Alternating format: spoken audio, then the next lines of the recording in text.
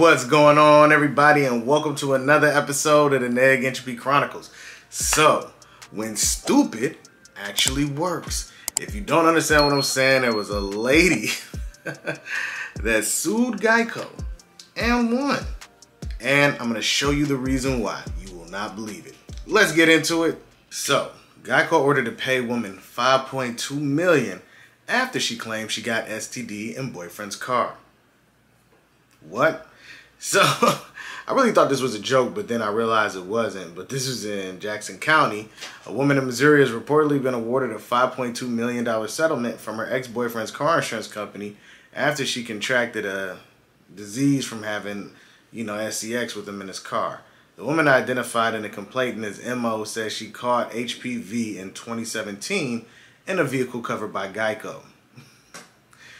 Now, her catching that isn't the funny part, but it's just the argument that's being had right now is the most surprising part to me. Her ex-boyfriend failed to inform her he carried HPV, and so she sought compensation for past and future medical expenses and mental and physical pain and suffering. Now, I'm going to be honest, that sounds like something that she should be suing dude for, not the company. Because what does the car company have to do with this? But let's see if they actually explain why. According to the complaint filed in October 21, the woman said the car insurance policy should provide coverage for her injuries and losses and asked $4 million. Still doesn't make any sense to me as to why they should be responsible.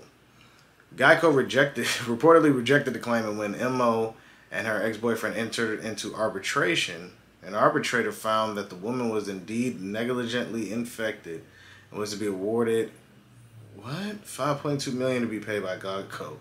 After the determination was made, Geico reportedly appealed the decision, saying it was denied the right to litigate its interests before a judgment was entered against its insured. However, on Tuesday, the State Court of Appeals affirmed the payout, meaning Geico is still potentially on the hook for the money. Wow. The court argued that Geico was given an opportunity and a chance to defend its interests when MO initially made her claim. Oh, so they lost because they didn't take it serious. So they took the L because they didn't take it serious. Geico did not take advantage of this opportunity and instead denied coverage and refused to defend insured.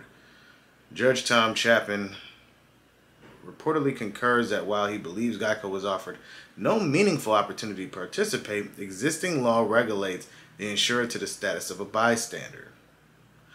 Wait, what? Hold on. The Kansas City Star adds in its report that Geico is contesting the idea the claim is covered under its policy in another related federal court case. The outcome of that case reportedly would ultimately determine if the insurance company actually has to pay the $5.2 million settlement. Wow, that is insane. Now, I'm going to tell you this. If you look into your insurance policy and you say insurance does not cover STDs, you now know why. Because if you see something in a warnings label or anything like that, it's there because someone's done it and they've probably been sued and lost, so now they have to put that in the book so can't nobody say anything. Man, I mean, I didn't even talking about a bystander. Now, you can ask where's her accountability for it?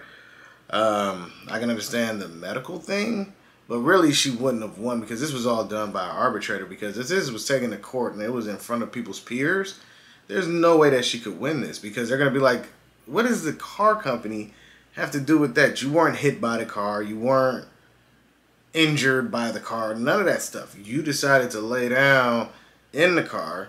The insurance company is not responsible for that because it's not bodily damage done by them. Maybe by the driver. I don't know. Let me know what y'all think down in the comment section. And be on the lookout for more videos. Alright, everybody? Peace.